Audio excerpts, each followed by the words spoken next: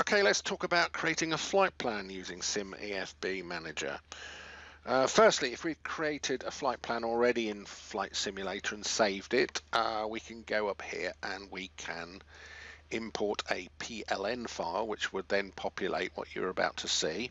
But I'm about to do it manually. So let's start with categories. Categories. The idea of categories is you can, categorize your flights. Or you may have a whole bush trip, so you can create a category and you can put different legs of your bush trip in your flight plan. So I'm going to put my flight in here, and now we've got an empty category. Now let's press the add button to add the category. Now I'm going to fly from Key West, so I'm just typing in the ICOA code and tabbing away. If I typed in the start of the airport name, it will also match by that. Now on the right here we've got a area for a description, so we might want to differentiate this flight from this airport to that airport, and let's put in here just extra description for now. Now right over on the left here it says a prefix number. Now if you were creating a bush trip, then you can prefix each leg with a different number, and it then puts them into number order and displays that under the flight plan selection box. So let's press OK. Now Sim EFB has zipped off, and it's got from our online database information on the departure airport. So there we can see the runway elevation, we can see magnetic variation, we can see navigation and comms. We can also now see the information for the arrival airport too. And of course at present we've got no maps in the system. So what I'm going to do is I'm going to click on this button here. Let's click on Google Departure Airport Information. And what that's now done is that's just done a predefined search, which can actually be altered under the Options Settings menu in Sim EFB. I just want to take, say, an aerial shot of the departure island. So I'm just going to go grab, and I can move this window over the island there, and that's what I will see in the simulator. Now just press enter. I can call it aerial if I can type aerial, and there's my aerial shot. Now let's move to the image 2. Let's see what else we found. Now it went to SkyVector. Now SkyVector is a great source of information. I've just clicked on this airport diagram by holding down Control, which means it's actually opened in a different tab in my browser. And I'm just going to take the airport diagram, so I'm just going to move my green area there. Now if you have your own screen grab program, you can use that, but this just comes with Sim EFB. I'm going to press enter. Let's put airport in there. So if you had your own screen grab program, then you could just grab it and possibly draw on the image and then press the paste button to paste it in. Okay, so let's get a sectional chart, which is down here. Let's just click on that. That gives us, let's just get rid of that. It gives us that there. Let's just zoom in a bit, and we're gonna go grab, and of course we can then resize the box, and we can have a sectional chart. So now we've got airport sectional. We could put the approach plates in, which we're not going to use because obviously we're departing, but next time, maybe if we flew back, then we would then have the departure plates in for next time. So let's just, I don't know, let's just take one of these just to show. Let's move to the next one and say grab that.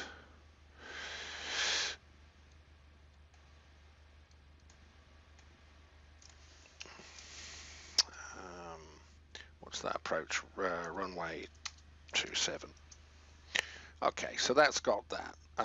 Now, of course, we could do the same for the arrival airport, which I would do. Now, our flight plan flight plan here, we could start typing in there da da da da da da da da da da da.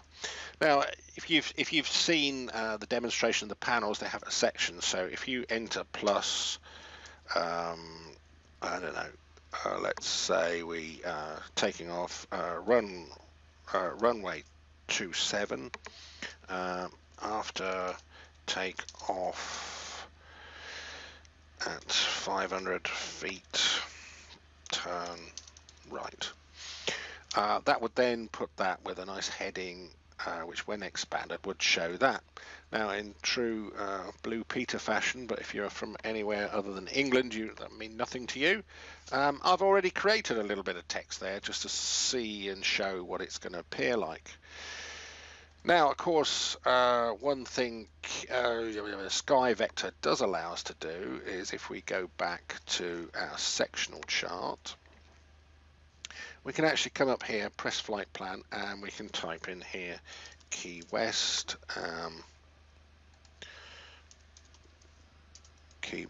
and we could enter KMTH,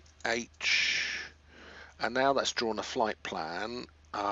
We can then drag that around, I believe, somehow. Here we go. So I could say, right, I'm going to depart on that runway. I'm going to fly out to here. I'll add that to the plan. I'll add that to the plan. And I'm basically going to add GPS. Now, I believe you could probably export these precise coordinates into FS2020. Depends how you really want to use Sim EFB. You may just want to use it to show you the charts and the maps, in which case you might not need the flight plan information. It's entirely up to yourself the way you want to use it. But there we've created a little flight plan. I think it's safe to close that. Now I can go into my flight plan, and of course I could screen grab that flight plan.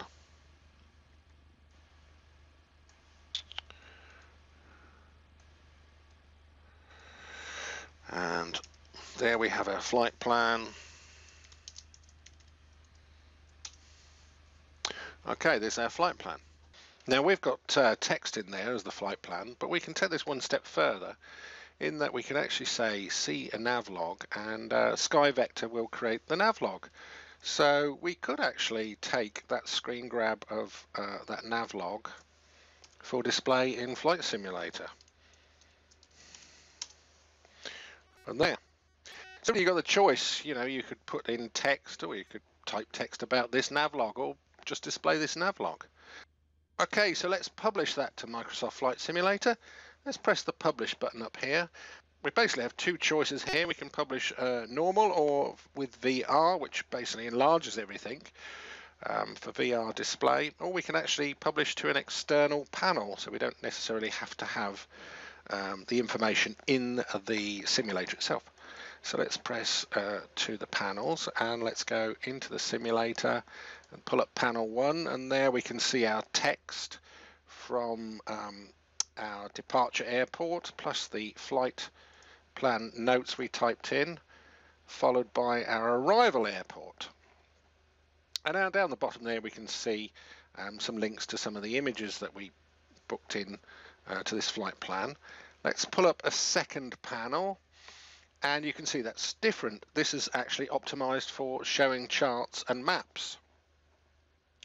So here we've got our airport, as we saw the image we put in. We can scroll on that, in and out, and all that sort of business. If we press this little home button here, we can go back, and we could pull up our flight plan. And there's our flight plan, and because we can zoom in on that.